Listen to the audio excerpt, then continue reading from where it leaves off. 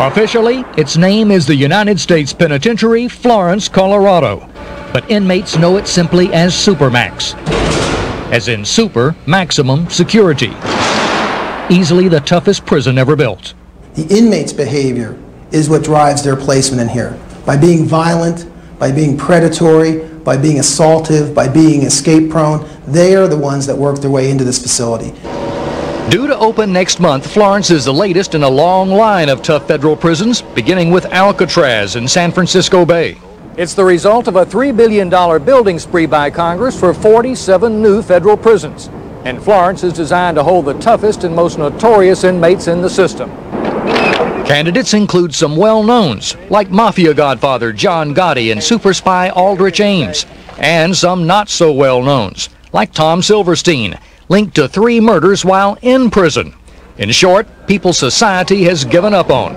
Our philosophy is that we don't rehabilitate individuals. We can only provide the opportunities for them to rehabilitate themselves. But those opportunities are few at this remote prison site, where isolation is a way of life.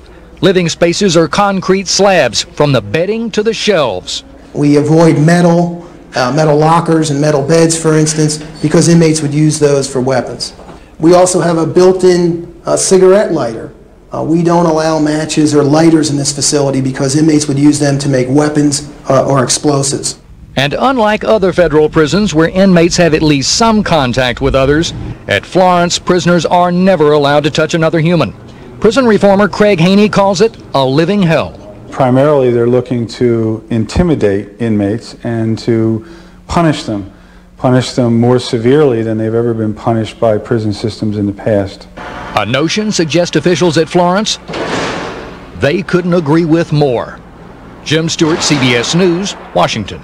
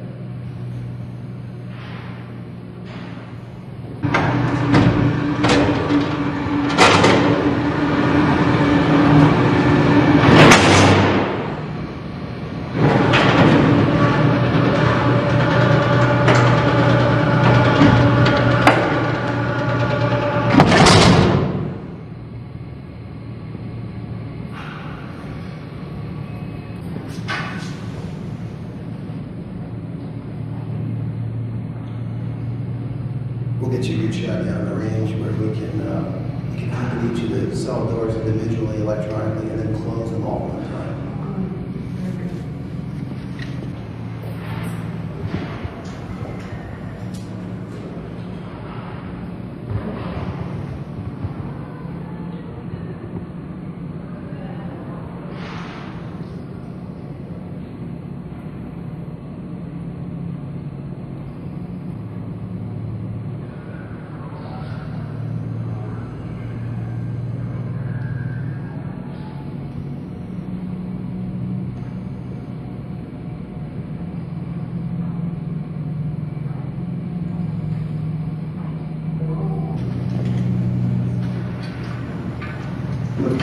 Yeah, you can open it up.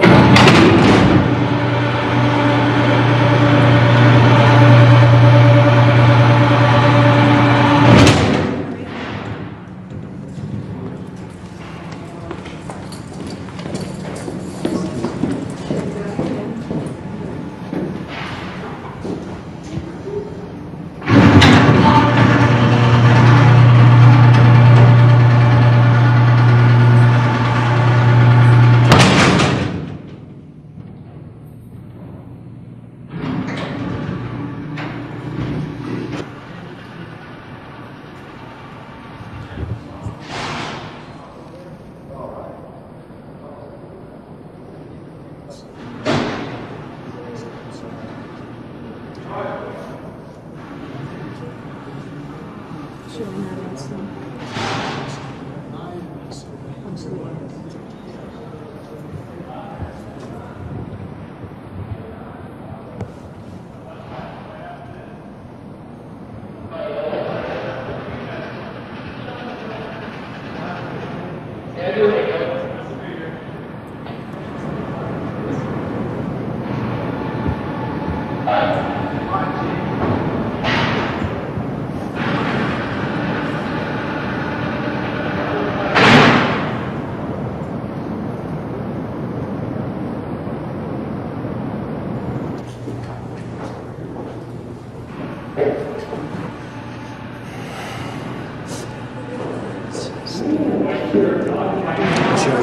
Station over here. There's someone out here walking around, but we'll show you they have some cameras they can also monitor. So this is the side where the visitors are. This is where the That's correct. The inmates are brought through the other side and in.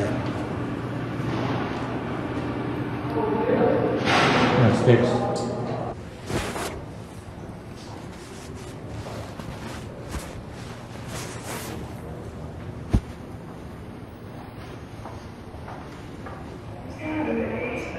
It goes on so we can look into the attorneys. They're on. You can see down there now. That's why it doesn't have the light. See better? Did you? We got our butts kicked, huh? I'll be there on this Wednesday. I hope it gets a little better. You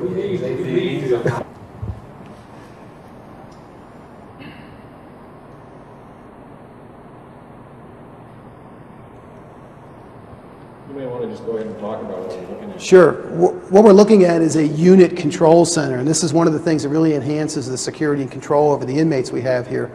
The officer inside this control center can electronically open and close any of the cell doors or any of the recreation.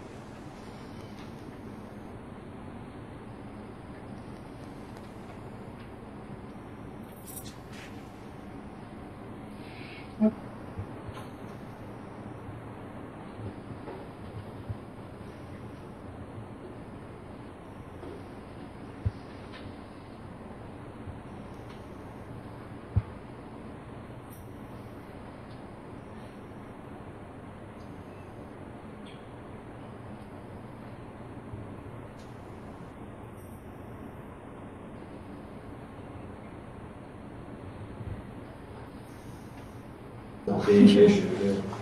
That's a big issue. The Yeah. smoking was like the only thing for a lot of them. Yeah.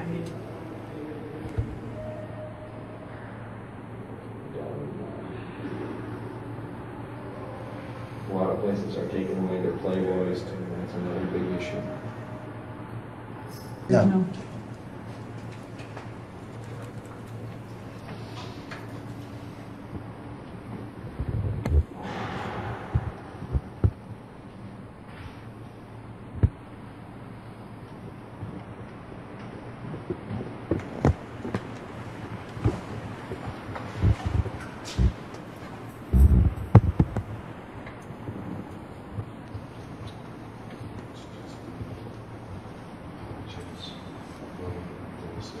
I want to see that cigarette. Just talk about it so we're identified on tape, but These are just the cable and power connections for the television. This is the inmate duress button that I talked about for medical emergencies. This is the inmate's light control that would turn the lights on and off. You can also dim them. And then this is the cigarette lighter. You would push this button, and then the element inside this hole would heat up. You'd stick your cigarette in there.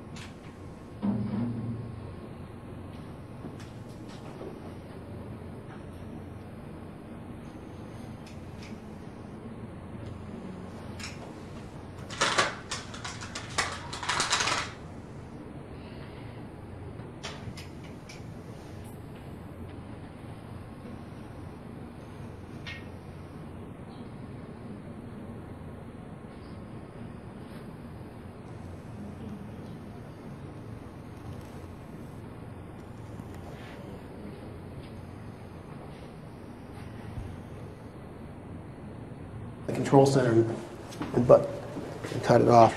He's got to come down here and key it off. But he doesn't go actually in the cell. No. And, well, I should talk a little bit. I'll talk about the doors, and I'll talk about use of restraints on these inmates.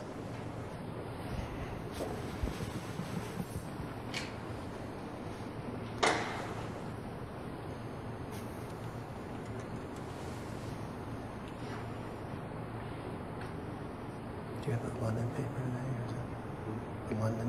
Are they today? Mm-hmm. ABC, local good. The afternoon, NBC, national. Yeah, wear me out tomorrow.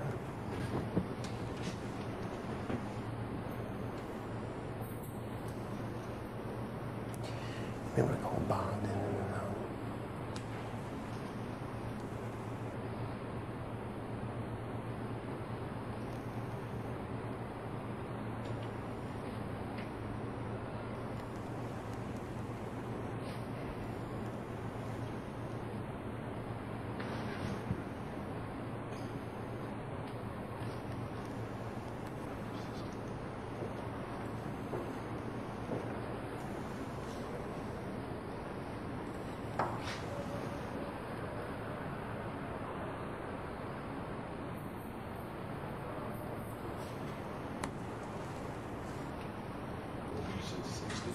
no, 6 to 8, not 60. We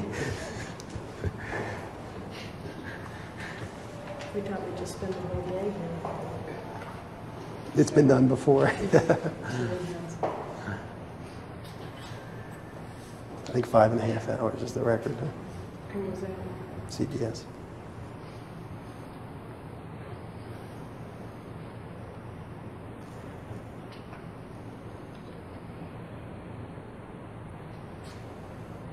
They're all career people, including the warden. They're not political appointees. They're, Where did she come from?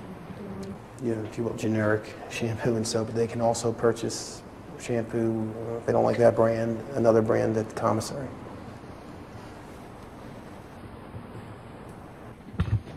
Ready? Okay.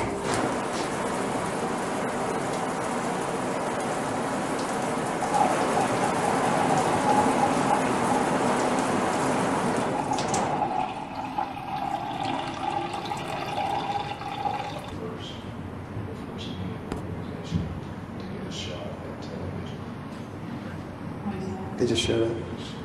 They're on there. Oh, in the education department. One of the interesting things in television, there's no speaker in it. You have to listen through headphones. That way you don't have the noise level on the unit. Officer Washington, call attention 6620, Bob, extension 6. Okay. And then close them all at the same time after they're done. You got it?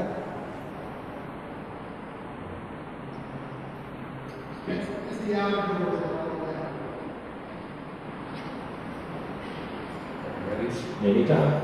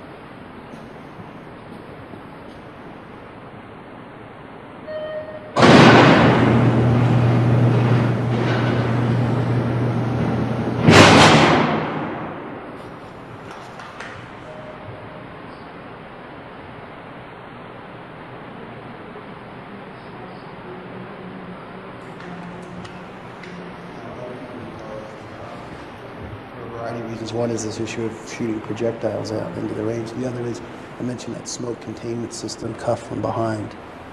I'm not going to reel it. Now, if it's in the middle, I've got that sort of 1 second or 2 second delay where I've got to let him go before the door.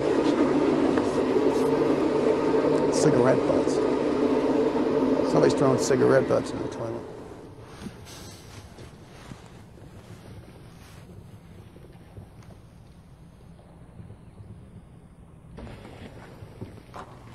No, we do not have any cameras out here, no, because there'll always be an officer out here. And he probably will have with him at all times a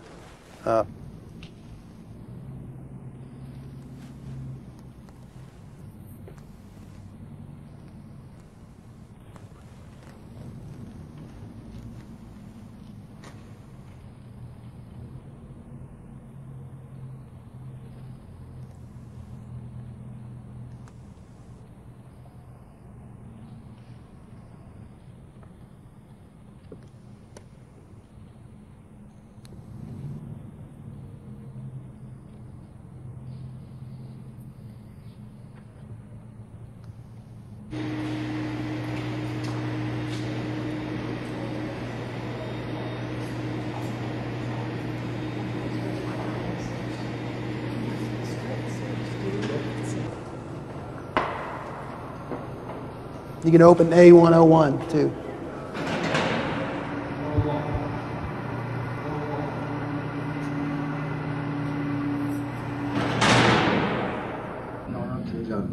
Yeah, they were going up there. Terry or something in Denver. She didn't mention it. Is that right? Go, or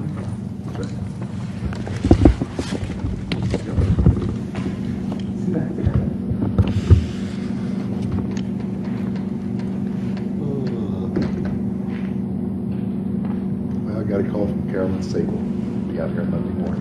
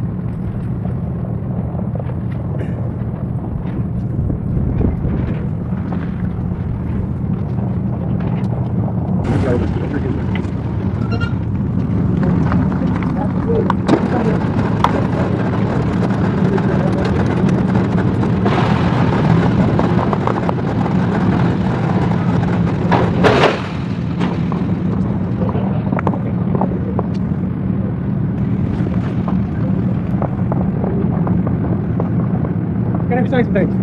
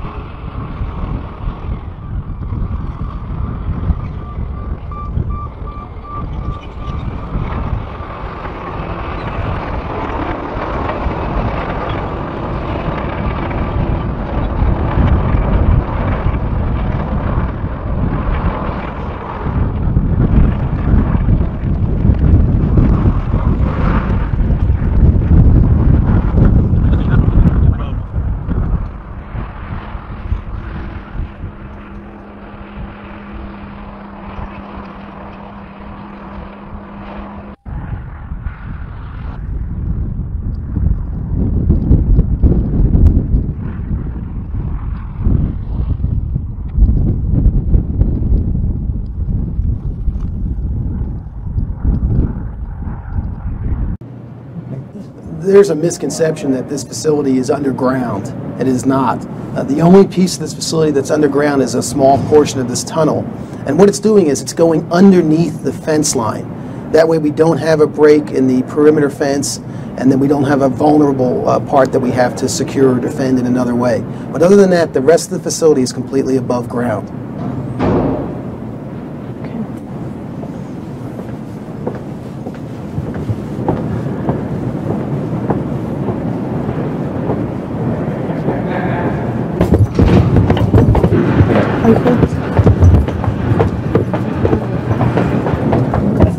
One of the things, unfortunately, the advantage to getting through before we're open is you get a lot more access than you would normally have. The disadvantage you're going to have is that there's not a lot of action going on. And it would take you a lot longer to get around.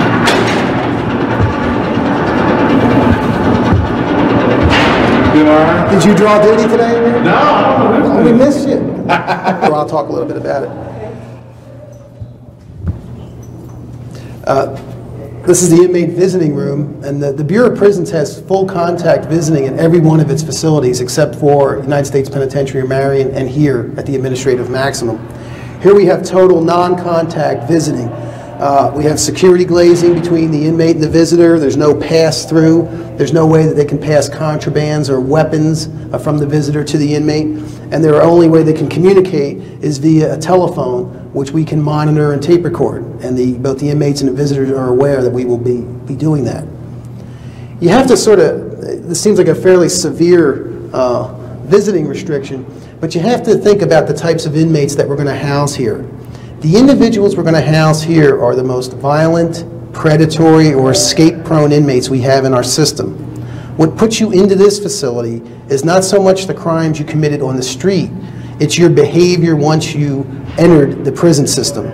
So when you look at the population at United States Penitentiary in Marion, for example, less than 10% of the inmates came directly from the courts.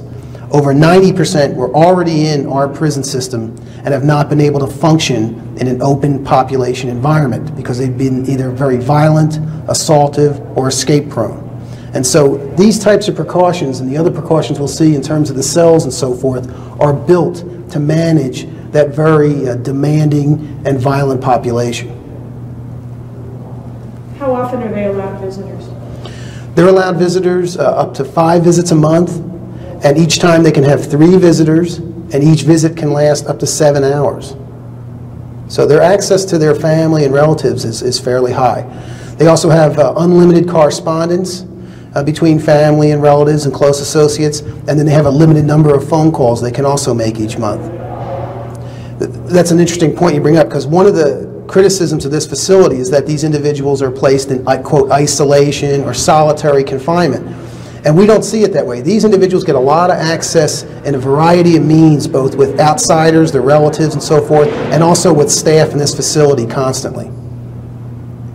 What do you say to the critics that say that the treatment here is dehumanizing because of the solitary confinement? Well, I would argue with that on 2 points. First of all, we've tried to create a safe and also humane environment in this facility.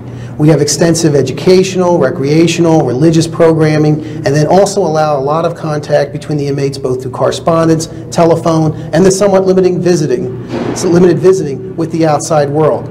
Secondly, this program, or pieces of it, have been in place for over a decade at the United States Penitentiary in Marion. And the courts have consistently upheld both the constitutionality and legality of this program, and also the fact that it meets sound correctional practices.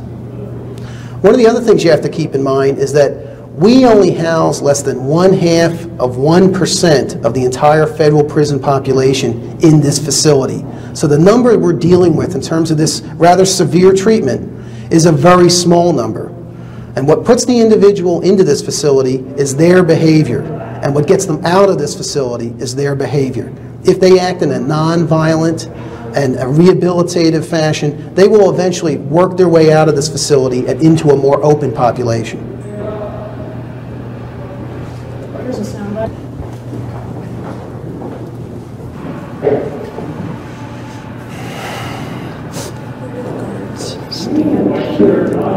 I'll show you, they have a station over here. There's someone out here walking around, but we'll show you they have some cameras they can also monitor. So this is the side where the visitors are. This is where the person. That's correct. The inmates are brought through the other side and in.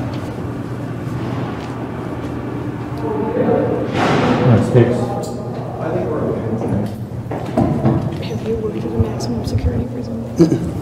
No, I worked at a medium, but not this high. Yeah. Is it exciting? Is it scary? Is it... It's a little of both. Yeah. It's you know, believe it or not, it's sort of a high prestige place to be. We have a lot of people that want to work here because, I mean, if you're into corrections, I mean, this.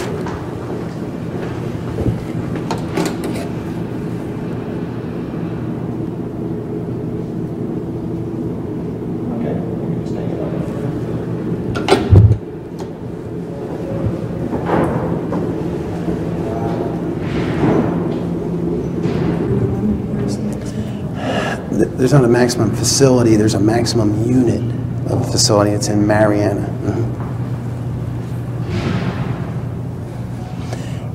Women are not as violent, so, you know, there's not the numbers of them are not as high.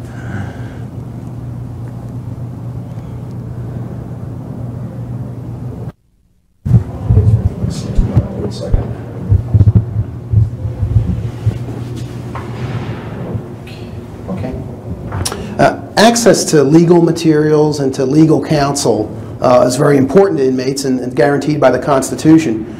Here we have two types of attorney-client visiting rooms. This is a non-contact attorney-client room. You see that the only contact is to pass through legal papers between the attorney and the inmate.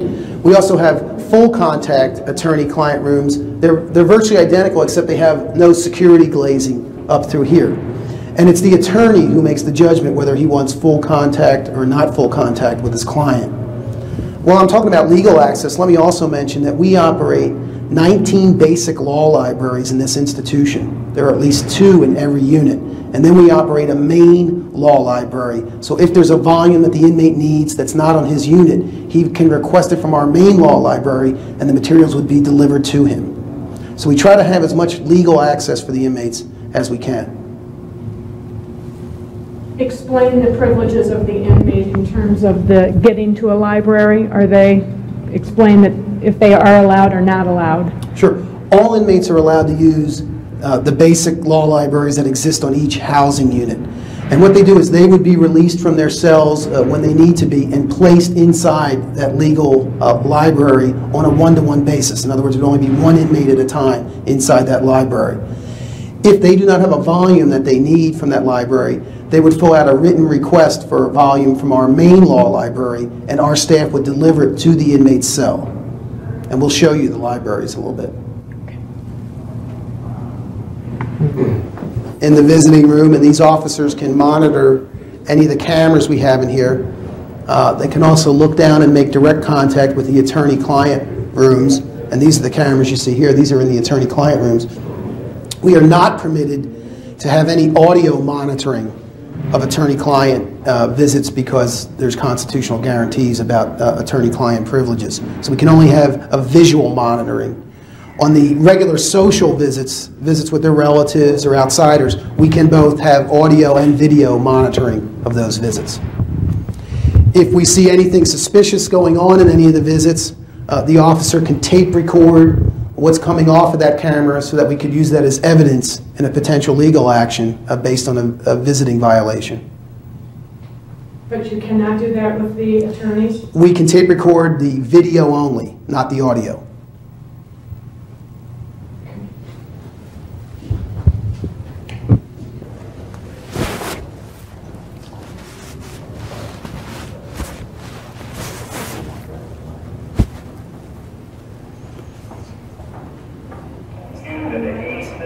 It goes on so we can look into the attorneys.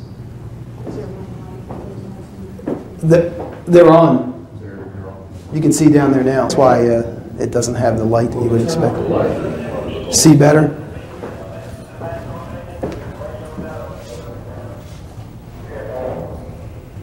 This is obviously the kitchen, and most of the inmates here are fed through a satellite feeding system. They're either fed in their cells or in their units.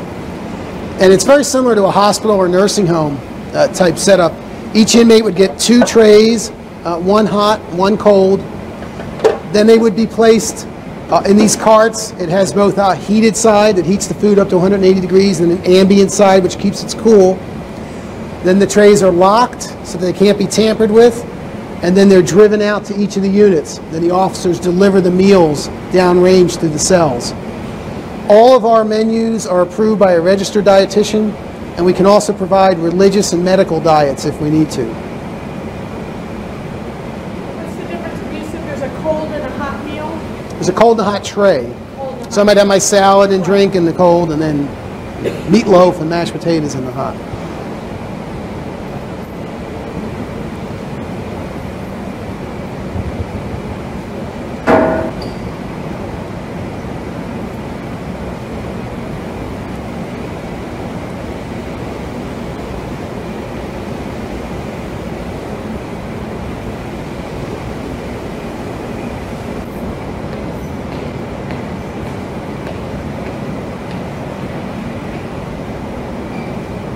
Mess, and we can go out through the camera door. You going out to the back? I can let you out the back. Okay.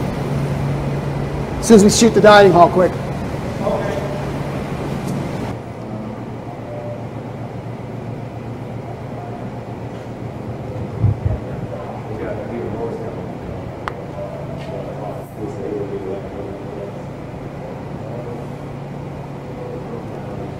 What's the readout? What is the readout? They usually have the saying of the day on there. And they would also show the menu would come by. Not the Dow Jones Industrial. No.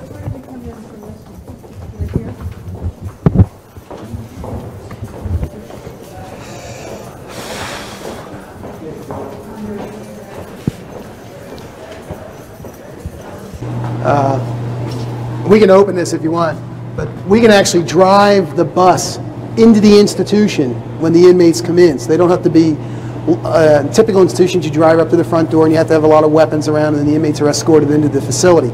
Here we drive the bus into the facility, secure the bus, and then we can just bring the inmates in for processing. Could we see that? Sure. Can we open the...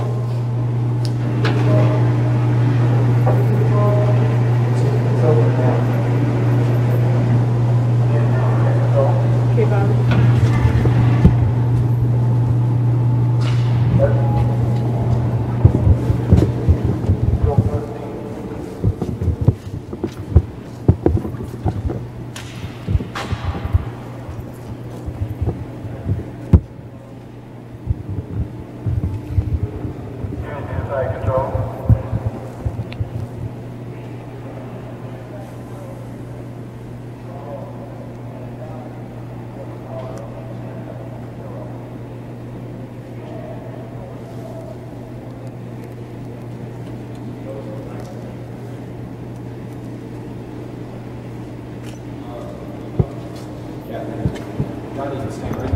Okay. Why don't you explain it? Sure. One of the unique features of this facility is we have a bus sally port where we can actually drive the inmate bus into the facility, secure the bus, and then process the inmates into the facility. In most institutions, you have to bring the inmates through the front door with a variety of weapons, and it compromises in some ways the security of the institution. This is about as good as it gets in terms of securing transportation for inmates.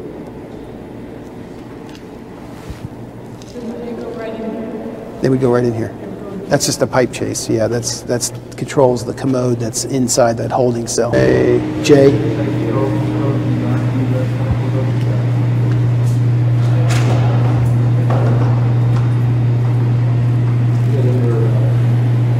How you feeling? Yeah, can you believe it? With my 2 little kids. Isn't that funny? They were so cute. Your little girl? Yeah. Let's get your makeup man in here quick.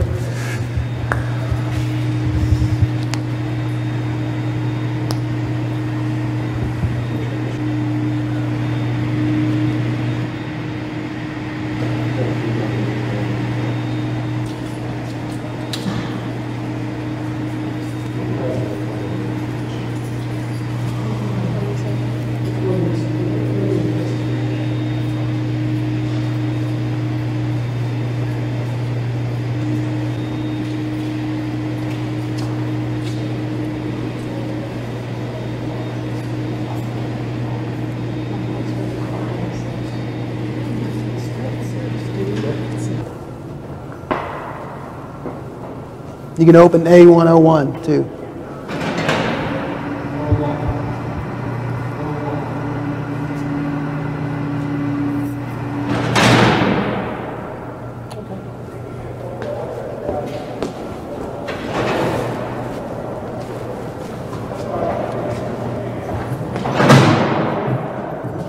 Do a little talk here if you want. Can we get the... Yeah. These lockers won't be in this unit. They'll only be in the pre-transfer, but we've set it up here. Oh, okay, good. Can they put the range lights on? Can you see if you can get the range lights on?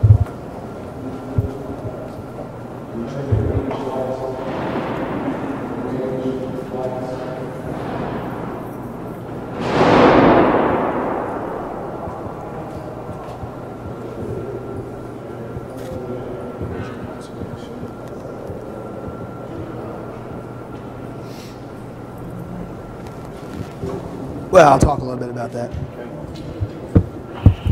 Just stand over there. Okay. You're in the intermediate unit now, but it looks architecturally the same as the pre-transfer and transitional units, what I call the 3 step-down units. These are the units where an inmate is now beginning to progress through the program here and work his way out of the facility. So you'll see the unit has a very different feel to it than the general population unit. It's a much more open unit. The cells face each other. There are common showers at the end of each range. They do not have showers in their cells as the more secure inmates did. It's a single door cell. You don't have a vestibule or double door like you had in the other units. The cells, though, are in some ways very similar.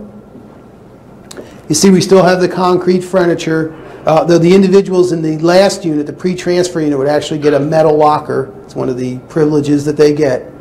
And these individuals would also be able to use more of the recreation facilities we saw, the larger gym and the recreation yard. They are getting more privileges, they're getting less restrictions as they demonstrate through their behavior that they're able to operate in a more open population. How new is this program and who came up with this idea? Is this something new? Now, this program's been around in some manner or form since 1983, and it was developed at the United States Penitentiary in Marion. It was developed in response to a number of staff and inmate murders that took place here, and they added a much higher level of security and control in the facility than had previously existed. And they also began to develop this correctional program, this program whereby your behavior will have consequences. Negative behavior means you'll have less restrictions, more control. Positive behavior means you'll be able to get more privileges and work your way out into a more normal, open institution. So it has been tested before? It has been tested and it has been proven to be extremely effective.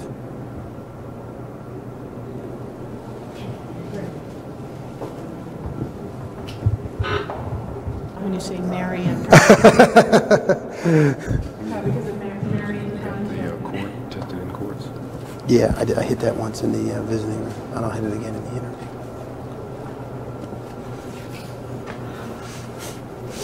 I've lost most of it over the I years. don't think so. It's there.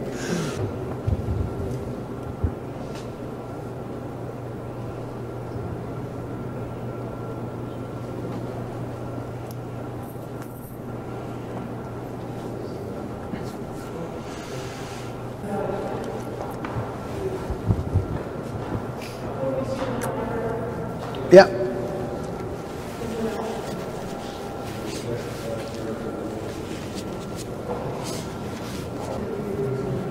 Well, I tell you what, it'd probably be better to get the interview. Yeah.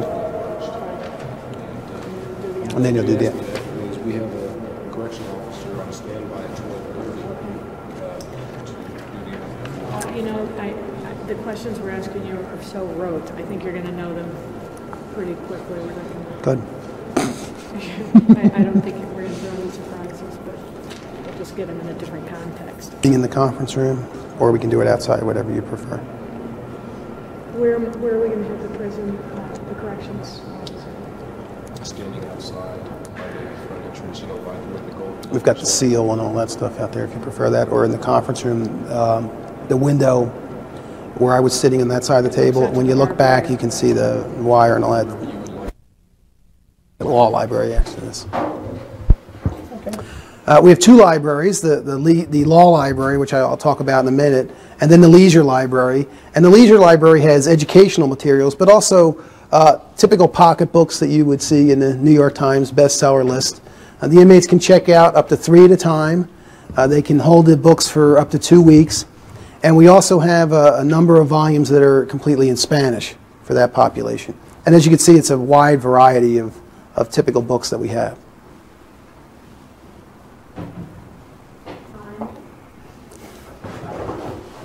I don't think so.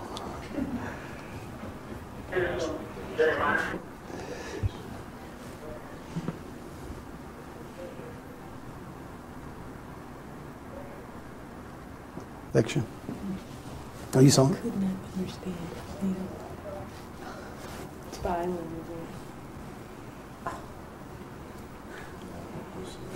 That director's very good. It's hard to follow.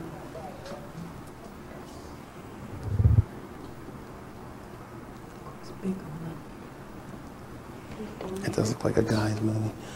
No, we purchased them, but we purchased some of them used.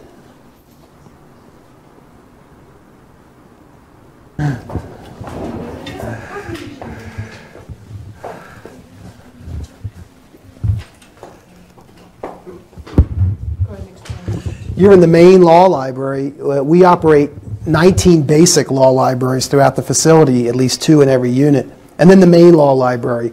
If there's a volume that an inmate needs that is not in the basic library, they would fill out a written request for a volume in here, and it would be delivered to them, generally within 24 hours. Books such as this create a big problem for a correctional system, and that is inmates can use the volumes to try to send messages to each other, either by writing in code or symbols or sticking things in the binder or cover of books. So every book that comes back into the library has to be searched by our staff page by page to make sure that the inmates are not using the volumes to try to have drug deals, to try to communicate with each other, to try to plan escapes, etc.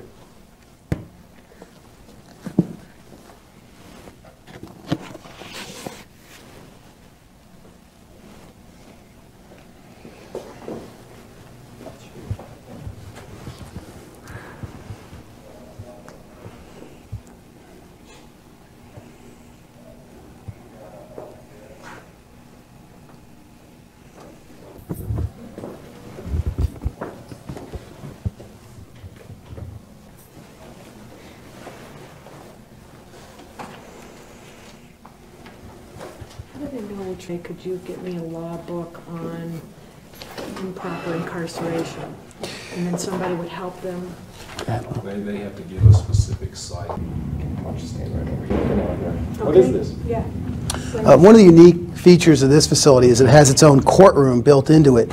Because of the nature of the inmates that are housed here, we want to try to reduce the risk to the community as much as possible. So we would ask the federal judges or magistrates to actually come into the institution and do hearings rather than transport these inmates out to the community to the courthouse. Of course, it's at the judge's discretion as to whether they will use the facility or not.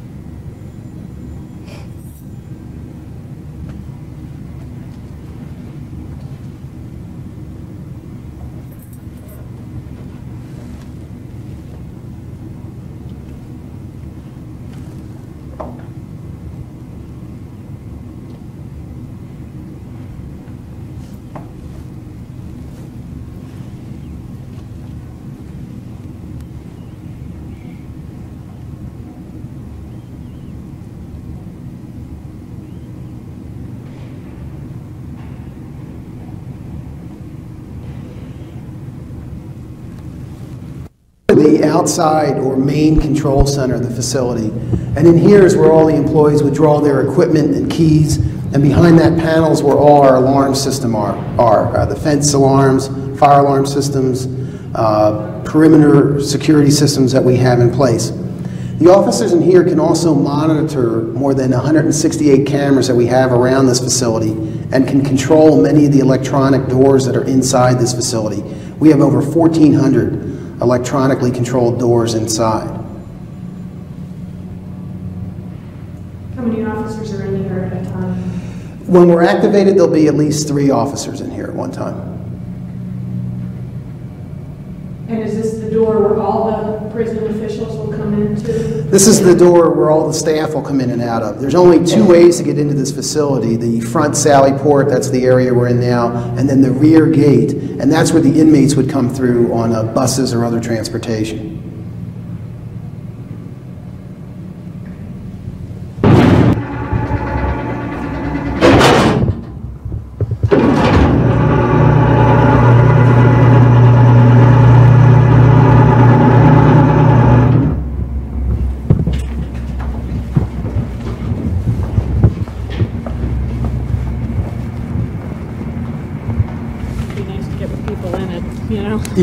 Yeah, the inmates frolicking.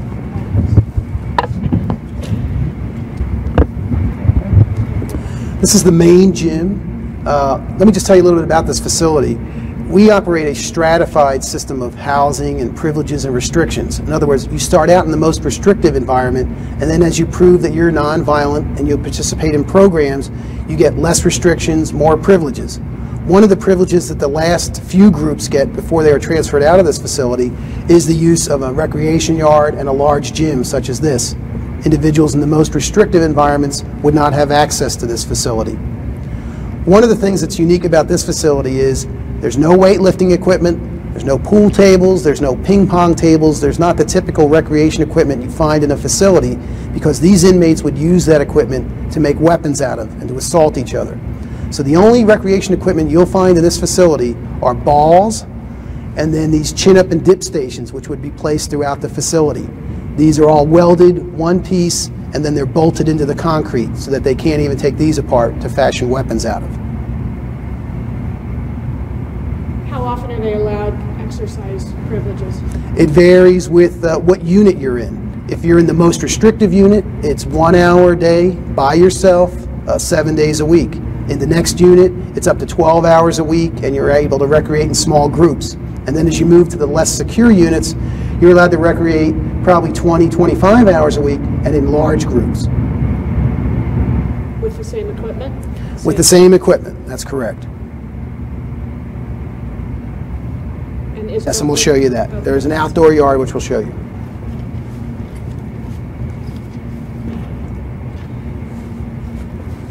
You'll be a star. Oh, yeah. No, you did great. The worst part is everything becomes conscious. Like, am I breathing? Am I standing? Yeah, it's like, yeah.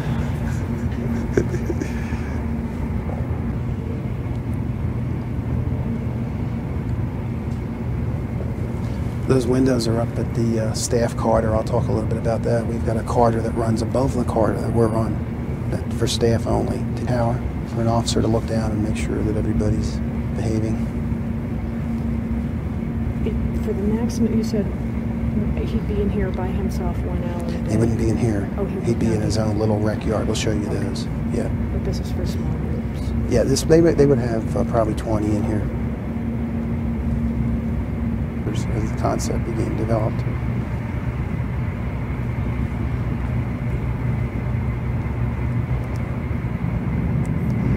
Once we get into the unit, the recreation will fall in place.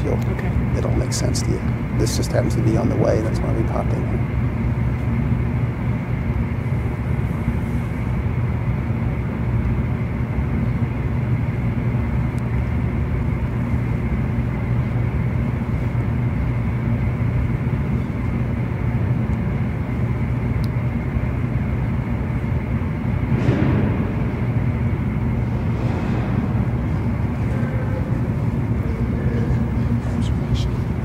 Yeah, I mentioned that.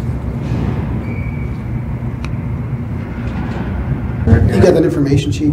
Said those. Okay, great. That's got all that, how many's in each, and square footage, and all that stuff. And if you get back, and if you need a number or something that we don't have to take care of it.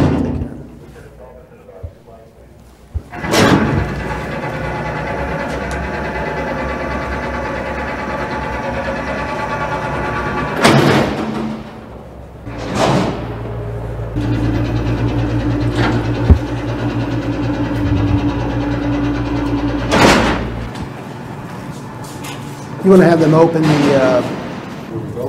yeah. I'll talk a little bit about.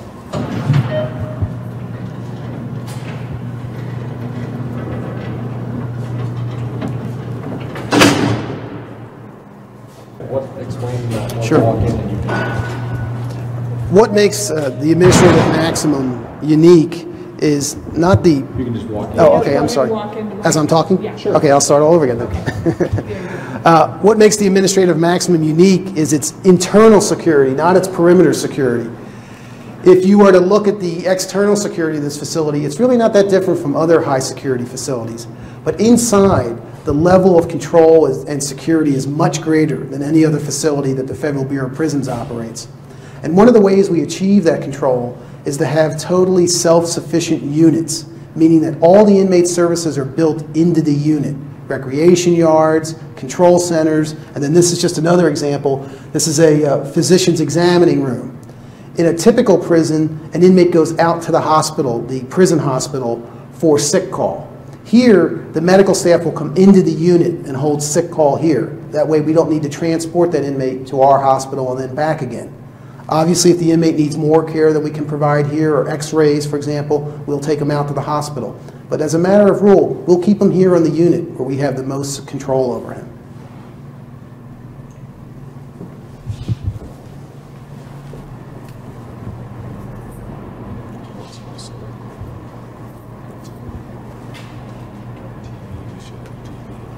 Good.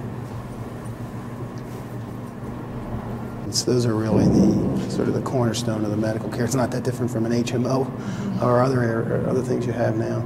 Then we have a full-time dentist and a full-time pharmacist. Then we would contract out specialists if we needed a radiologist. We have a contract with one, or a cardiac care physician. Would they come here for that? Mm-hmm. Typically. And what if there's surgery? We would go to a local hospital. If it's a chronic issue that we can wait, we would transfer them to one of our medical facilities. We operate 2.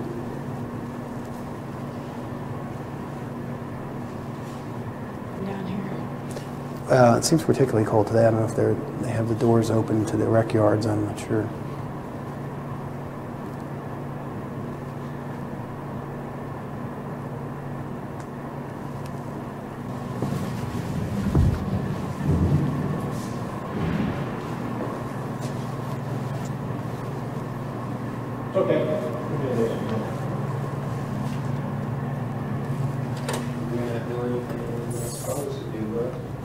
Did you play on Wednesday?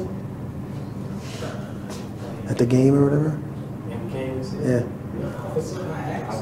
Did you? We got our butts kicked, huh? Oh, man. Bad.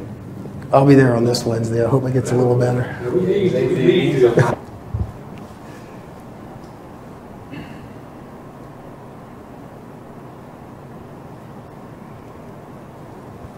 may want to just go ahead and talk about what we're looking at. Sure. What we're looking at is a unit control center, and this is one of the things that really enhances the security and control over the inmates we have here.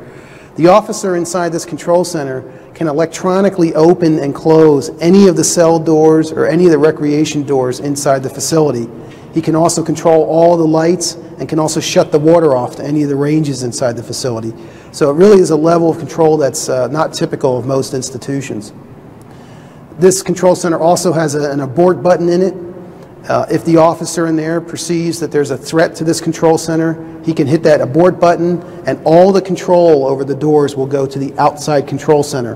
That way, if inmates did somehow get into this control center, they would not be able to open and close any other cell or other doors.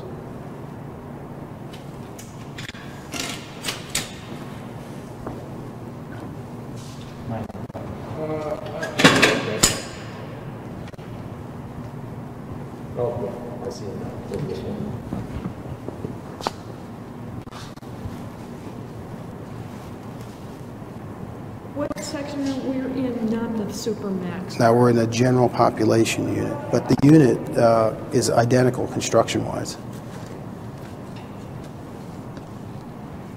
We're going to take you to the special housing unit too, which is one of the most secure units, and you'll see that it's almost like. Okay. This is a typical cell inside the administrative maximum, and I want to point out a few things to you. One of the things you'll notice is that every cell in this facility has natural light coming into it. Every cell has an outside window. The window, however, does not look on the external perimeter of the facility, nor does it look upon another inmate's cell. There's also a small window that goes into the range, so the inmate can see both outside and inside into the range. You'll see one of the most striking features is that all the furniture in this facility is made out of poured concrete. The concrete is reinforced, and that's to reduce the opportunities for inmates to make weapons out of any of the furniture. Most prisons have metal lockers, metal beds, and so forth. We don't have any of that here. We have a poured concrete bed with a small storage area underneath of it, a poured concrete desk and stool. They're all immovable, and then a poured concrete television stand. Every cell inside this facility has a 12-inch black and white television. And the inmate, through that, not only gets commercial television, but that's where he receives most of his programming. We'll broadcast educational programs such as government equivalency diploma courses, religious programs and recreational programs, drug abuse counseling, a variety of programs over the television set. That's his link to the programs. And then we'll complement that with staff coming up and down the ranges to make contact with the inmates. These inmates do not go to classroom settings. Most of them do not go to congregate religious programs and so forth because of their assaultive nature. You'll see that the plumbing in this cell is all one-piece stainless steel. One nice feature in this facility is that every cell in the more secure units has its own shower, and that not only enhances inmates' privacy, but enhances our safety and security. That means that this inmate does not have to be escorted out to a common shower area several times a week. You'll see the commode is also one-piece stainless steel. There are no controls and knobs on any of the plumbing. Everything is very simple push-button operation to reduce the amount of moving parts that they could make weapons out of. The mirror is polished stainless steel, bolted with security bolts. It is not glass, as a typical mirror is. And then the inmate has several controls that he can utilize. The inmate controls his own lighting. One of the criticisms of several institutions throughout the country is that correctional staff allegedly keep lights on inmates all the time. Here we let the inmate control his own lighting, whether he wants it on or off. Every cell also has its own cigarette lighter. The inmate pushes the button and sticks his cigarette in there. That's because we do not allow matches or lighters. Inmates could use those to make explosives out of. Every cell also has an inmate duress button. If the inmate has an emergency, such as a medical emergency, he can push the duress button, and an officer in this unit has to come down, make visual and audio contact with him, and then manually key that duress button off. If the officer does not respond within 90 seconds, an alarm will go off in the control center, and a correctional supervisor will come down and find out what the issue is with that inmate. We also have sophisticated fire and smoke safety systems built in here. You'll see that every cell in this facility is sprinkled for fire safety. And then we also have an extensive smoke containment system, so that if an inmate has a fire or starts a fire in his cell, all the smoke will be kept inside of his cell and not endanger the life and safety of the inmates further up the range.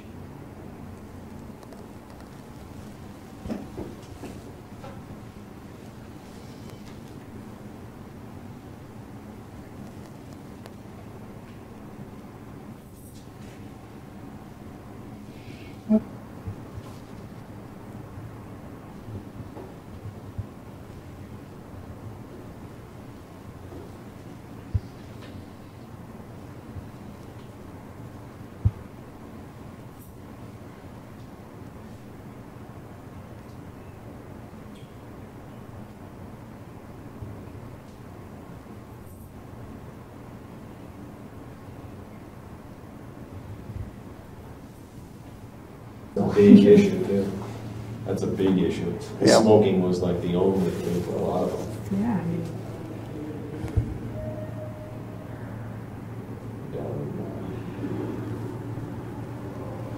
A lot of places are taking away their Playboys too. That's another big issue.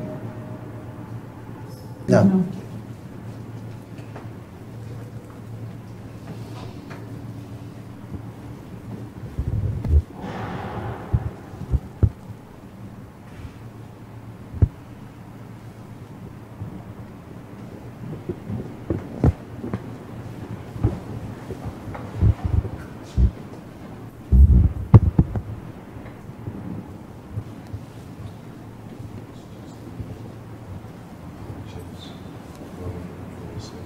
I want to see a cigarette. Let's talk about it so we're identified on tape, but These are just the cable and power connections for the television. This is the inmate duress button that I talked about for medical emergencies. This is the inmate's light control that would turn the lights on and off. You can also dim them. And then this is the cigarette lighter. You would push this button, and then the element inside this hole would heat up. You'd stick your cigarette in there.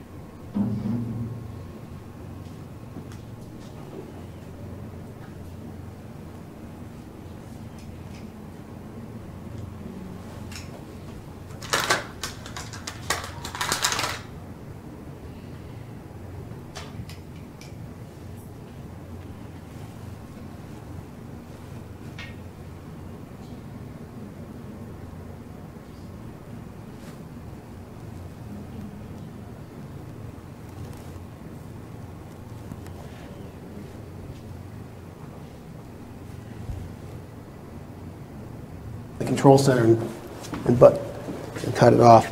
He's got to come down here and key it off. But he doesn't go actually in the cell. No. And well, I should talk a little bit. I'll talk about the doors, and I'll talk about use of restraints on these inmates.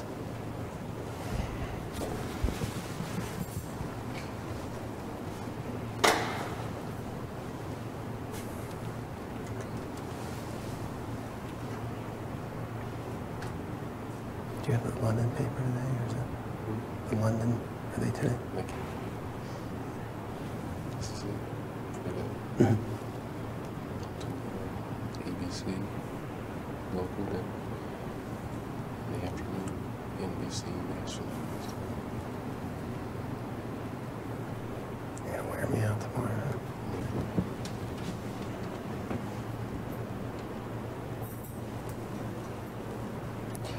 You may want to call Bond in and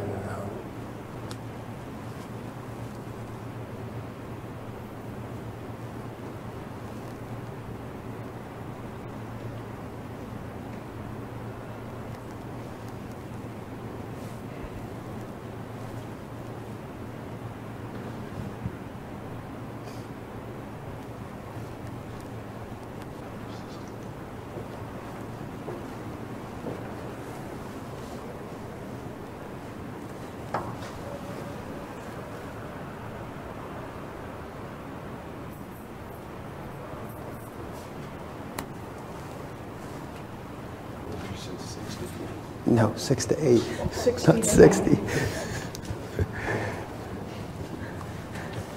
thought we'd just spend the whole day here. It's been done before. I think 5.5 hours is the record. Who was that? CBS.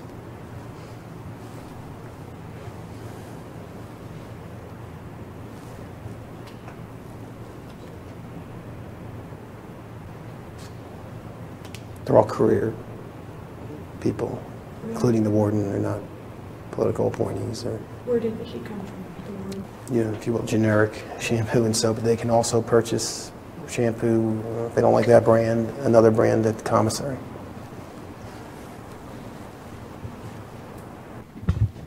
You ready? Okay.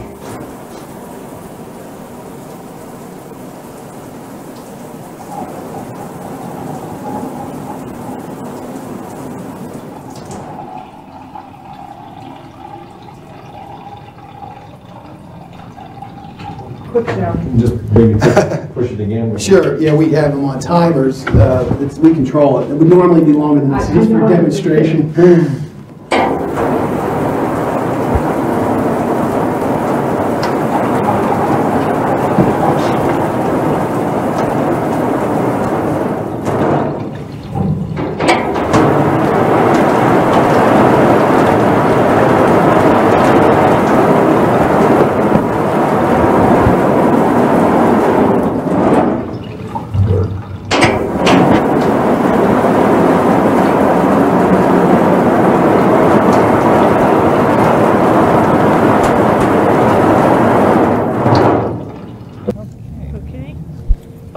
John, would you characterize this facility in terms of most modern, toughest, most secure?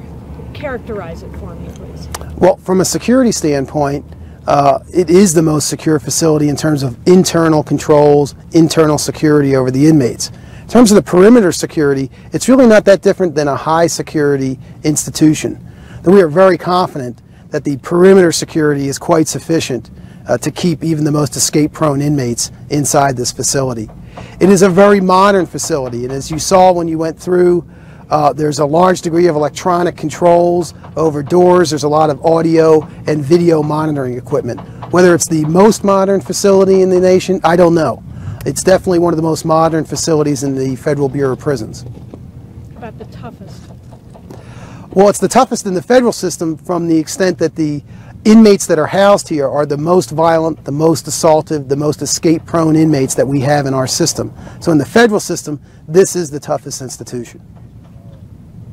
Who will be in this facility? Characterize for me the inmates. Well, who will be here is based more on their behavior once they've entered the prison system rather than their behavior on the street. In fact, when you look at the percentage of the population currently housed at the United States Penitentiary in Marion, you'll find that less than 10% of the inmates are direct court commitments. In other words, came off of the street into that facility. Over 90% are inmates that were already in the federal prison system and have proven that they are highly assaultive, highly predatory, or highly escape-prone and unable to function in an open population. Let me give you some numbers to go along with that. When you look at the current profile of inmates at Marion, over 70% of them have been involved in multiple or serious assaults on inmate or staff. Over 43% have been involved in murder, either inside the federal prison system or in the community, and over 45% have either escaped from another institution or attempted escape. And obviously with those percentages, some of the individuals there have more than one of those characteristics. Describe an inmate's day-to-day life here at the facility. What sort of restrictions he'll face compared to a normal prison? The restrictions an inmate will face in this facility vary depending on what part of the program he is in this institution. And this is a program. You start in a more restrictive environment and then you demonstrate through your behavior that you can assume more privileges, less restrictions.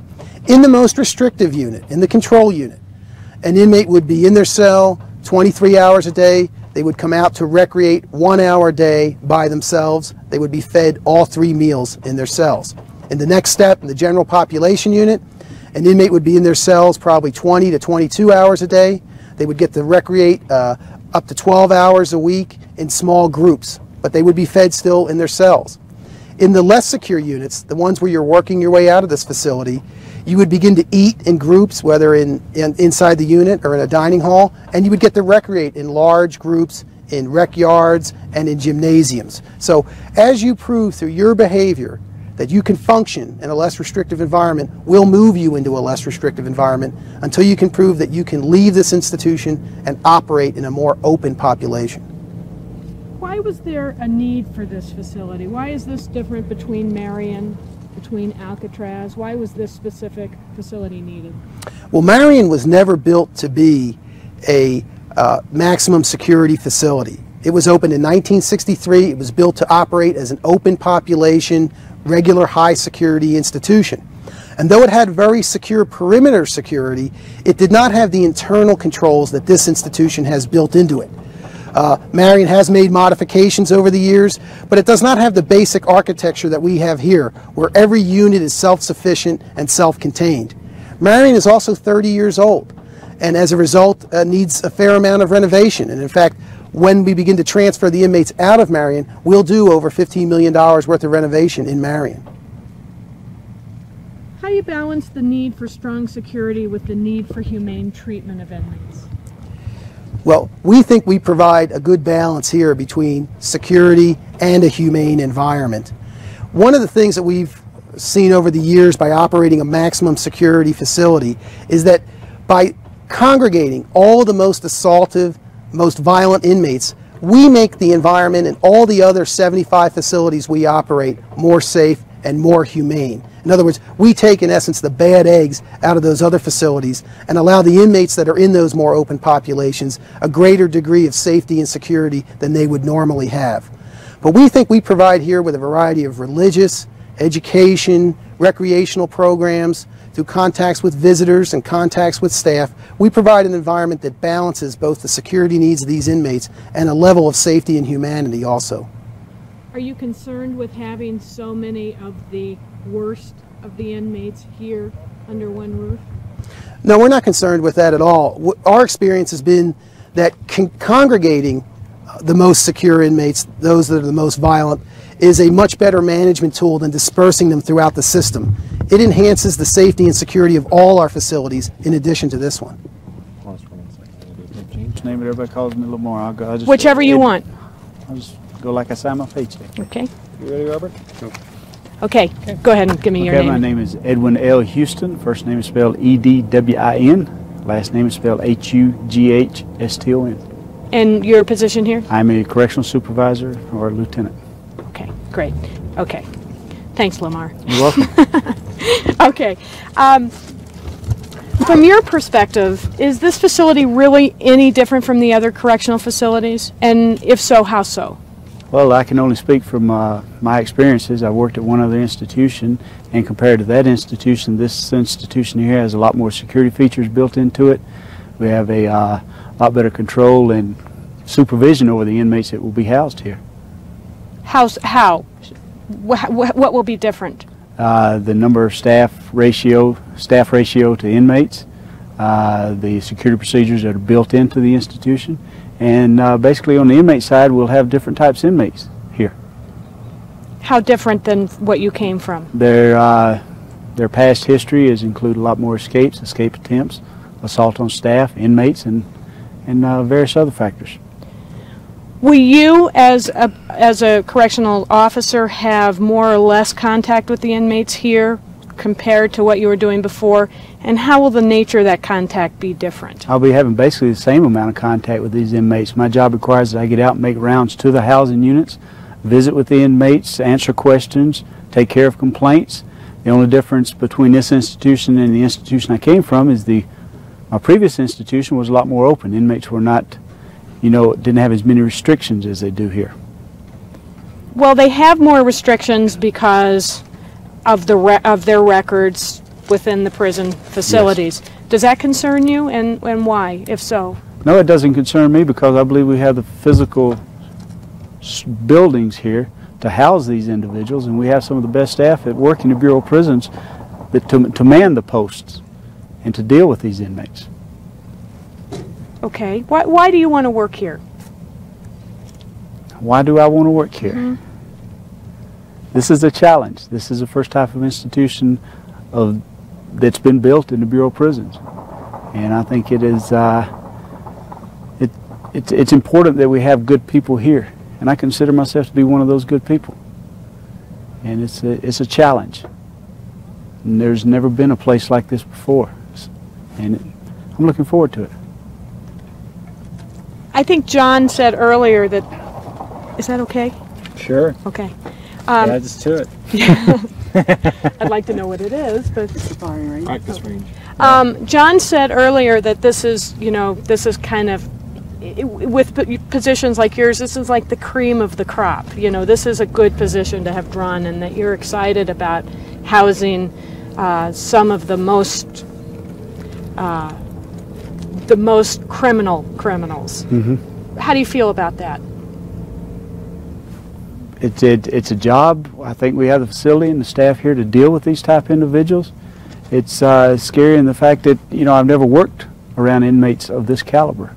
Some of the inmates that we'll be getting, I've worked with at other institutions that have progressed their way into this type of facility that require more security, more supervision, and I'm looking forward to it.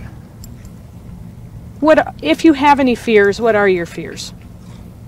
The newness of it, not familiar with the with the actual operation of the institution, as far as basically it just being a new experience, never having done this before, and the officers that we've got here have never have done this before. And don't get me wrong, and I'm not meaning to say that I don't believe these officers can do their jobs. If they couldn't, they wouldn't be here to begin with. It's just the newness of it for all of us. So is there a general feeling of concern about having so many of this type of an inmate under one or in one facility? I don't believe so. Not amongst the staff that I've talked to. Why? Because I believe they see what we have here as far as the physical structure and the security procedures that we have in place. And I think they feel very comfortable and very good that if operated properly, that we'll be able to house these inmates here with no problems. For the public, this is a pretty scary place, because everyone's hearing that this is where the most hardened criminals will come. Are you fearful at all about working here? Why or why not? I'm not fearful about working here, as long as the staff that work here at this institution follow the procedures, follow the policies that we have in place. This will be a very safe place for staff and inmates to work and do their time. And for the public? And definitely for the public. And kind of along the same line, but asked a little differently, is this a safer place to work than other correctional facilities, and why? Yes, I believe it is a safer place to work because of the type of inmates here. We have a greater physical security measures in place that prevent assaults on staff and assaults on inmates. In that respect, I believe it is safer for inmates and staff. Okay. Good. That's it? Wow. Just on this place or on the other? Wow. Yeah. Yeah, they were going up to John, man. No, they were going up there to do a jury or something in Denver. She didn't mention it. Is that right? Go, Warden. That's right.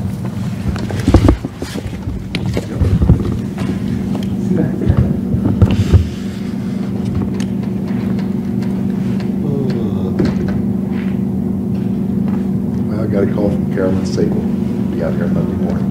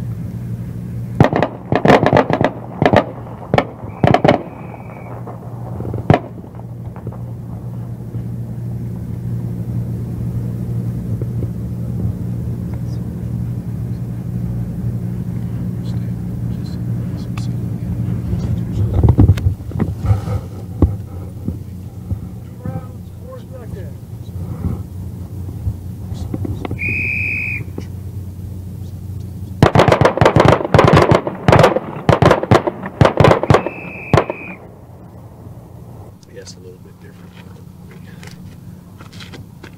There are 12. And really, there's the Special Operations Response Team, and then we have what we call 2 disturbance control squads. And they're right there on site inside the institution and can be assembled in a matter of minutes in the event that we have an emergency. So they're pretty strict about